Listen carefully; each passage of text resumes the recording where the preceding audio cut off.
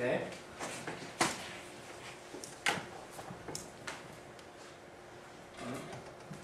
So, where was I? Yeah. Hasse came and he said, did you order a computer yet? And Lisa says, no, I didn't. How can I do that? And Hasse says, you need to log into a special website and you can choose there for some alternatives. And Lisa says, when does this have to be done? When does it have to be completed?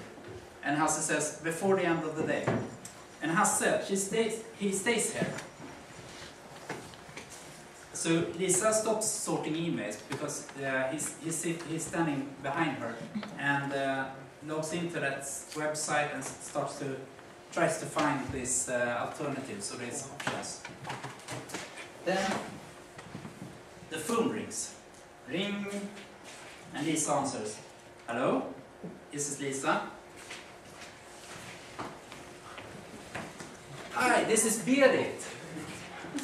And Lisa said, Berit, I'm in the middle of something. Can I call you later? No, you can't. Okay? Because you remember that email that you sent me like 2 months ago? No, what email do you mean? Can I call you later? No, you can't call me later. You know that email with this ta-da-dee-da-da and those dancing and the things, you know? And Lisa, she doesn't have a clue of what email she's talking about. So she says, no, I don't know that email, but can I call you later? No, you can't, because I'm just going to a meeting and, you know, that email, I didn't understand anything, and I'm sure that they will ask me about those things at the meeting. So can you just brief me a little about the things that you wrote in this email? So Lisa, she has Hasse here, but she tries to find this email, this Taradidi email, at the same time. Then Bengt comes. Hi Lisa, can you help me now with the database? You recognize this? Yeah. Have you ever experienced something similar? Yeah?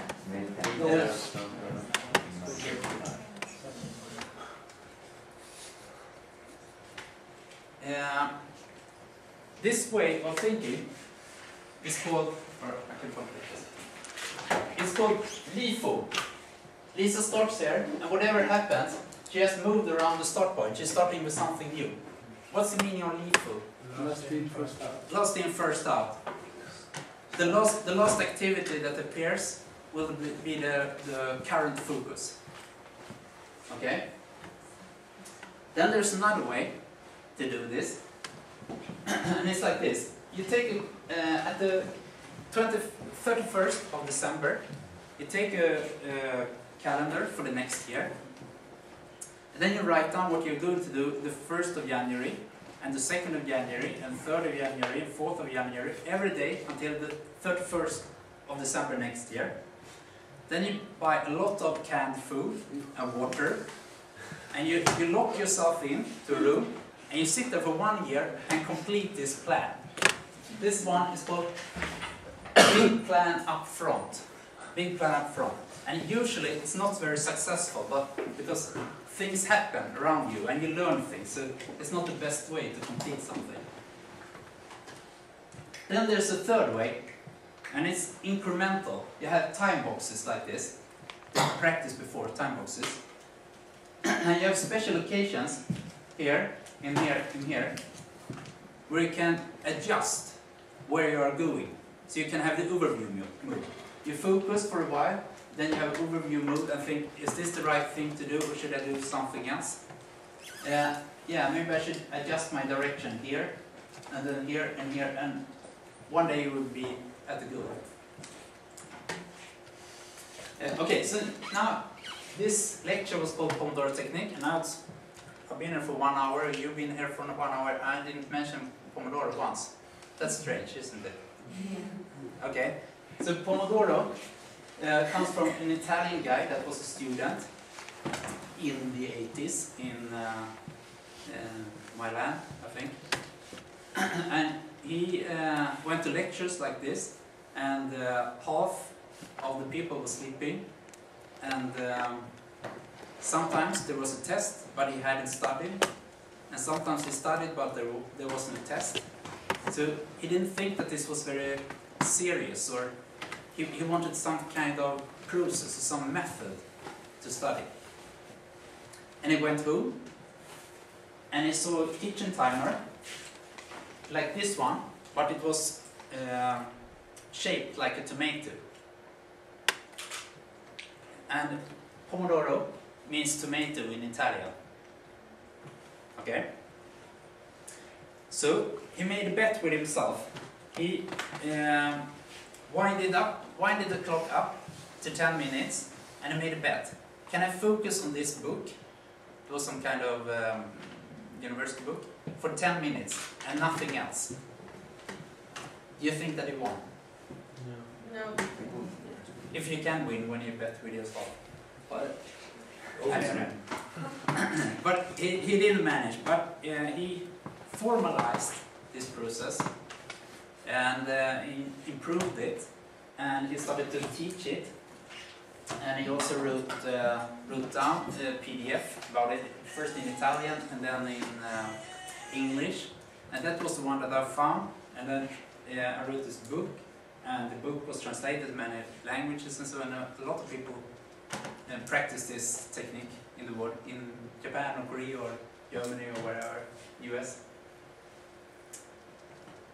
Yeah, and this was in the 80s, and he said he formalized it in 1992, and the first man on the moon was 1969.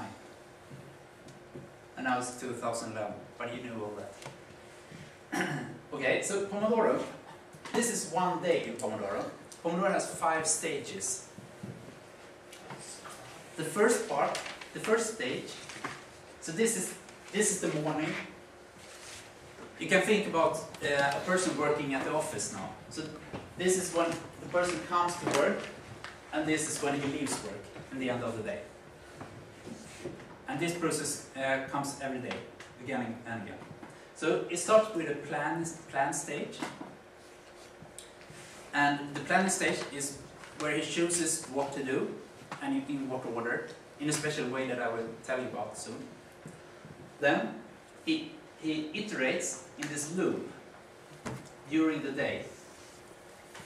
And tracking, this is called the tracking stage. And tracking means that he's collecting some kind of data about how well this is going, how good he works.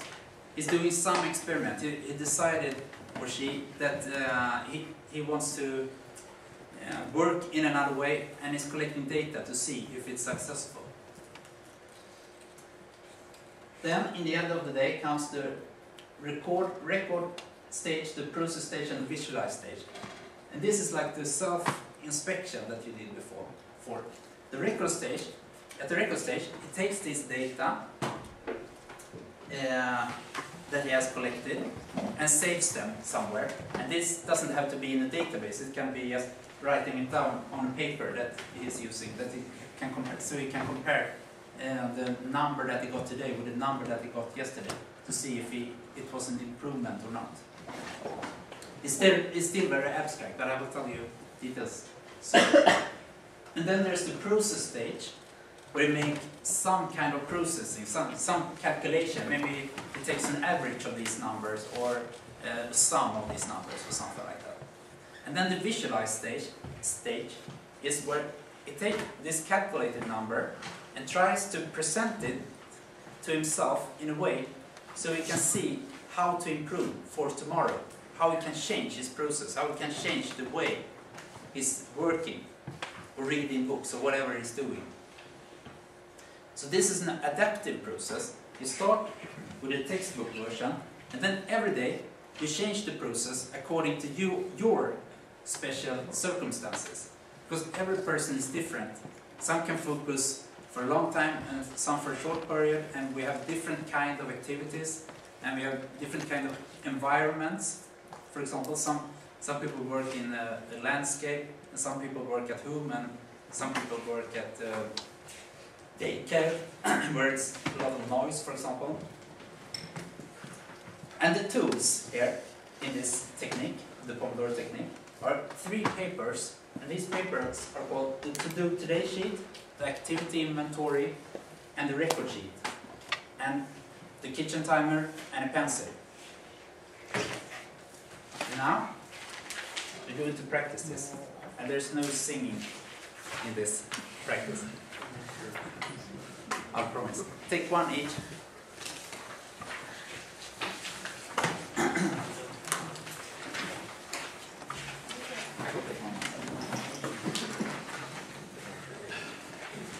And actually this is 2 papers, so if you fold it in the middle and tear it like this.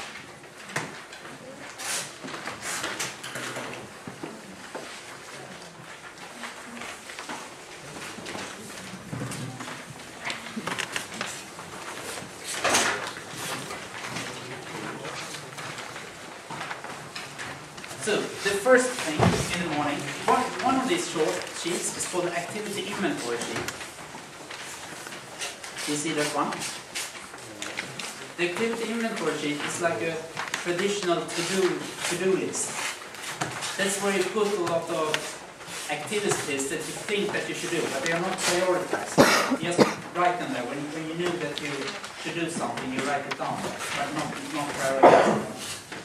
And they are not planned for some day or anything like that. You just write them down and think that this is something that I want to do in the upcoming 3-4 weeks or something. Not life project, but small things. Okay? This is the activity inventory sheet. The other paper is called the To-Do Today sheet, the other sheet. The To-Do Today sheet is something that you take a new one every morning. And the first thing we do with the To-Do Today sheet is write the date of today. And it's 12th October of 2011. So you write that where it says day. You see that? 12th October 2011. And this sheet doesn't have to have these lines. It could be an ordinary, it could be just a paper from a pad, any pad. Okay? And then we write your name. I write Staffan, but you should write your names.